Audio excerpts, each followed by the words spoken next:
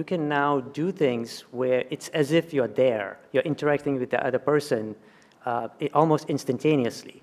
Now, there are some limits to this. You can't do this if it's halfway around the world. So we are not getting around the laws of physics anytime soon. But some of these things where the interaction, the interactivity is going to change a lot in terms of the services that we can offer. The other big thing, I think, is the density of devices.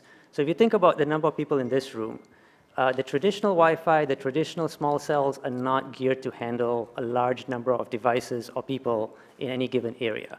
With 5G, we're talking about 1 million devices in a square kilometer. So the density of devices that you can do with 5G is going to be mind-blowing. And I think that's what's going to enable some of the other things that we talk about, IoT, smart cities. None of that stuff works if you have too many devices that can't connect. And we